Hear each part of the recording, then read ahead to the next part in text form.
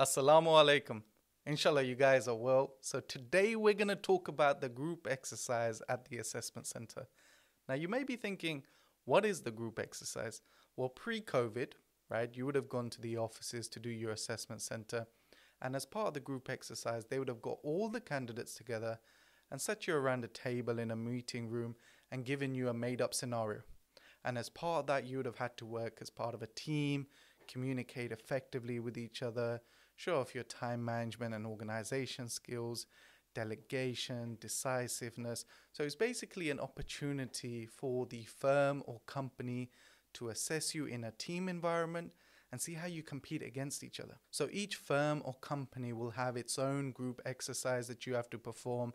And examples that I've seen in the past include a situation where you may have a very complex object outside the meeting room and each member of the team is given maybe a couple of views each, and you have to go and look at the object and then come back and draw the object as a team. Another example I've seen is that they will make up a business and they will give you certain information about this business, and the business may have an objective, right? They may want to grow or increase revenue, increase profit, and they'll give you different scenarios that they could follow, and there'll be information associated with each scenario, and you've got to discuss the pros and cons. Linked to that, you may also get a group exercise where you have a business with lots of information and you have to talk about what services you can provide. And that example's going to be more common in practice, because these firms will provide services such as audit, accounting, tax, corporate finance to clients. So this is where your research is tested, right? Do you know about the organization that you've applied for? Are you able to talk effectively about their services? Are you able to weigh up the pros and cons of each service? So these are just some of the examples that may come up. I've got to stress, these are some of the examples that I've seen in the past, but it can be very different. Right, so I don't want you to think that it will be only one of these situations that will come up. It may be something different that I haven't spoken about. Now, that's all pre-COVID. So your assessment centers will be held virtually. And the first thing that comes up is, will they actually hold a group exercise? If you think about it, it could take quite a bit of time to arrange, and it's very difficult to do virtually. Normally, they can assess you in person. But in my opinion, I think it will definitely come up. And there are a few reasons from that, from an assessor's perspective. So if you think about all the other tasks you do, they're pretty much one-on-one, right? Numerical, case study, interview, and it can be quite difficult to differentiate between candidates. So if you think about it in the numerical, there's probably a standard pass mark, right? 70%. How do you differentiate between someone who's got 85% and someone who's got 90%, right? It may be difficult. In the partner interview, what if one person knows more about the company but doesn't do as well on the competency side? And then you compare them against a candidate who's vice versa. They haven't done well on the business side, but they've done well on the competency side. It's difficult to compare. In the case study, what if two candidates focus on different points, right? And they're both valid. How can you differentiate? It's very difficult. That's why a lot of firms or companies will use the group task to differentiate between candidates. And it's a way of catching candidates out as well, because your competencies that you've been asked about in the partner interview, effective communication, organization, time management, working as part of a team, those will be tested in the group exercise. So if I'm an assessor and you've said to me, you've got great team working skills in the interview, I'm going to think, okay, this guy's great. I can't validate what you're saying, so I'm going to have to take it on face value. But then I can see you in the group exercise.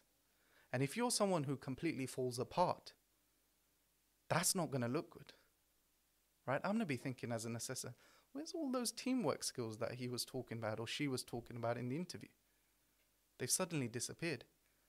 So not only is it an important exercise from an assessor's perspective because it helps us to differentiate between candidates, but it's also important from your perspective because this is one of the few exercises where you can recover, right? So say you don't do as well in the interview or case study or numerical, you could potentially recover that in the group exercise because as part of the workplace, you'll be working in a team. So if you can show that you can work effectively as part of a team, you do really well on the group exercise, you may recover from other areas where you haven't done as well. If we flip it the other way around, if you don't do well on the group exercise, then it will be very difficult to recover in the other tasks. So inshallah, I've stressed how important this is.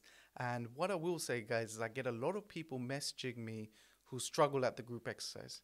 Why? Because it's the most difficult task to prepare for.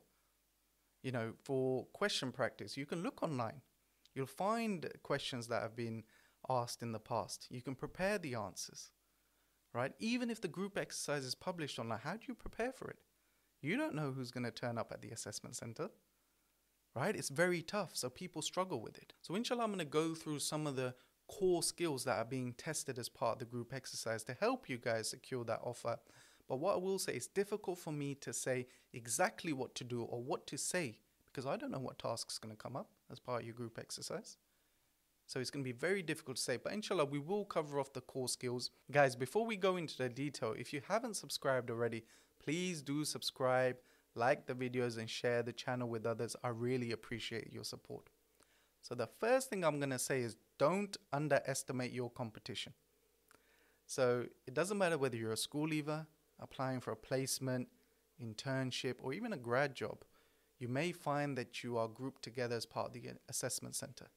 So don't think, oh, I'm a school leaver, I'm only going to be with other school leavers. That may not be the case, right? I had a situation where when I was applying for PwC, I was paired up with a graduate and an intern. Especially if you're a school leaver, you may find it a bit intimidating if you're paired up with graduates and people who are applying for placements because they're not only older than you potentially, but more experienced as well.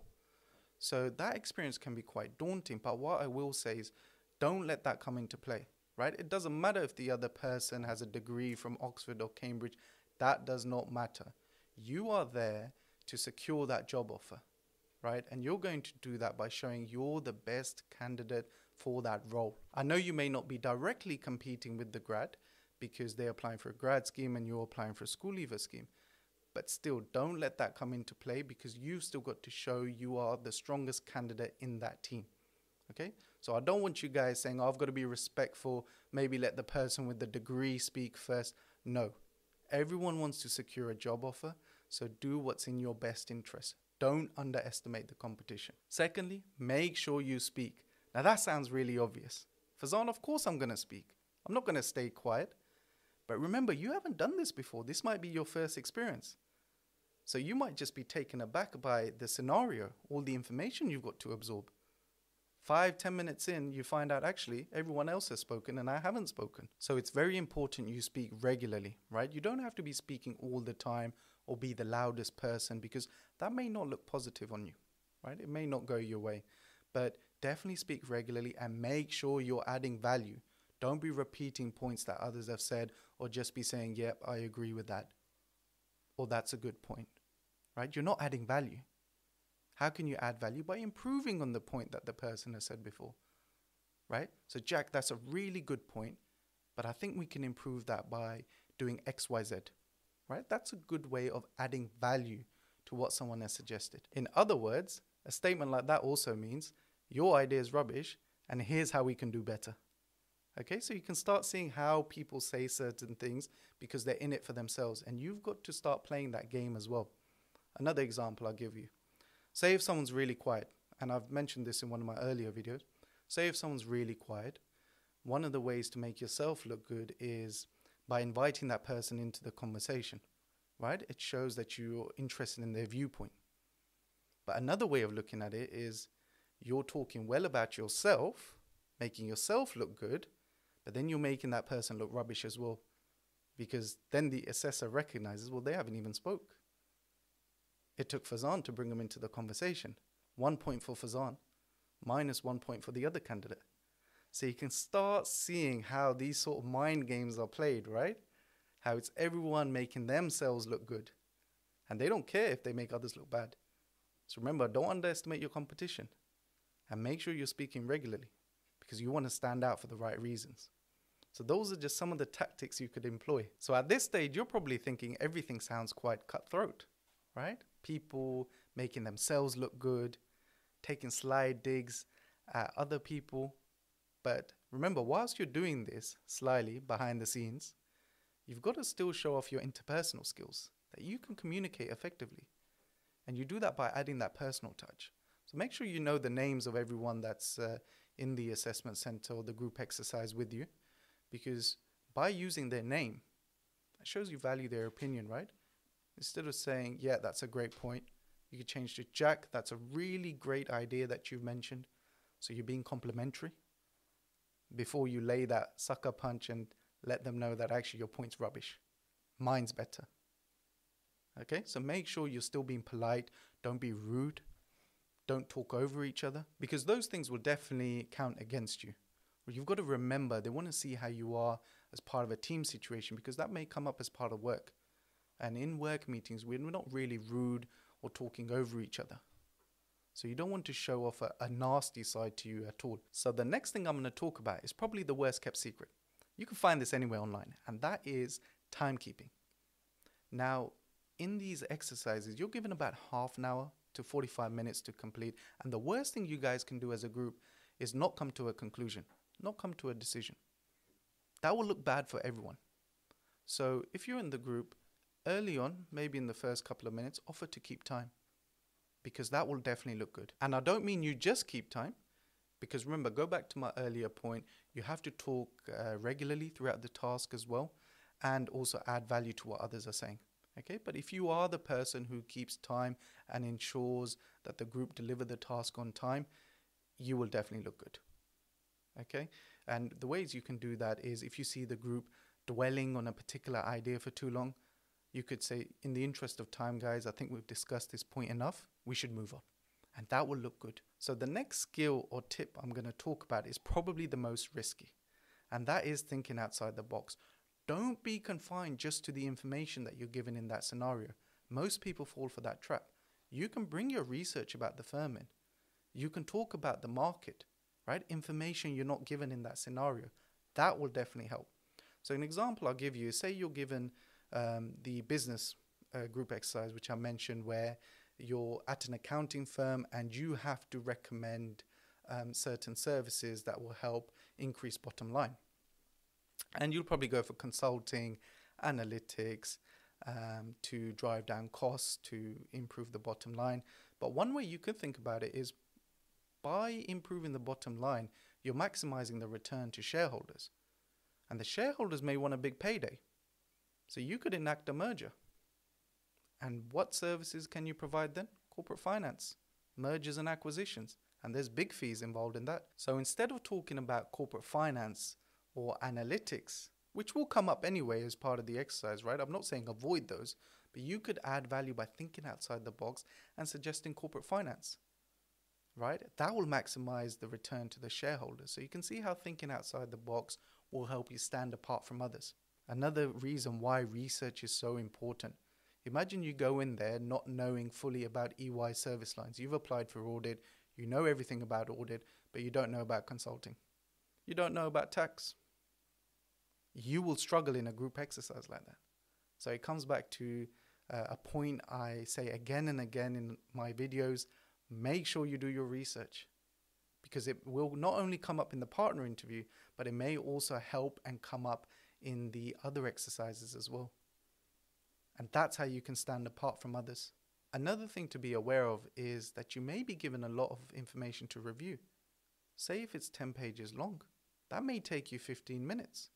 And if it's a half an hour exercise, that's half your time in just reading. You're not even discussing at this point. And that's not an effective use of your time. So you may have to delegate, right, where each person has to read a particular section. And that's fine, right? If that happens, that's fine. But make sure you skim read over the other sections, because you don't want the task to evolve into where everyone is just talking about the pros and cons of their respective section, because there's no value being added. There's no discussion taking place. You could have done that over email. Okay, guys, just read this section and then email me in your comments, right? That's not a group exercise. So by skim reading the other sections, you'll be able to add value what others are saying. So definitely remember that. Even if someone says to you, Fazan, you should review this section, make sure you read the other sections as well. So guys, inshallah, you found those skills and tips and my insight useful. Let me know. Comment below, message me on Instagram, whether they actually helped you, made you feel a bit more comfortable going into the group exercise, knowing more about what to expect. But I do want to stress again the point of don't underestimate your competition, right? And you may think, don't worry, Fazan, I'm going to go in there really strong, or I'm going to go in there and be the first one to speak. But before you know it, someone may have already delegated and said, I'm going to be the leader. And someone's quickly followed them up and said, I'll manage time. And you're there like, wow, I didn't even have a time to think or collate my thoughts. And you guys have already gone and done that. But don't worry. If you're quick on your feet, you can still use that to your advantage. Say if someone comes up in a group exercise and says, I'm the leader, you do this, you do that, and you do this, right? You can say that's fine. I wouldn't say argue with them for the role of leadership. Let them have it. You say that's absolutely fine, but I think it's important to remember this is a group effort, so we should all be contributing equally to the discussion around the subject matter, whatever that is. Right? That's a good way of showing actually you recognize, although there is a leader, this is still a team effort. So inshallah, that's it, guys. Let me know how it goes. You know, what sort of scenarios come up, how you found it, and whether my tips or skills actually helped you guys. And as always, please do share the channel with others. Encourage them to watch and subscribe to the channel. And if you have any questions, whether it's related to the assessment center or the industry in general, please feel free to comment below or message me on Instagram.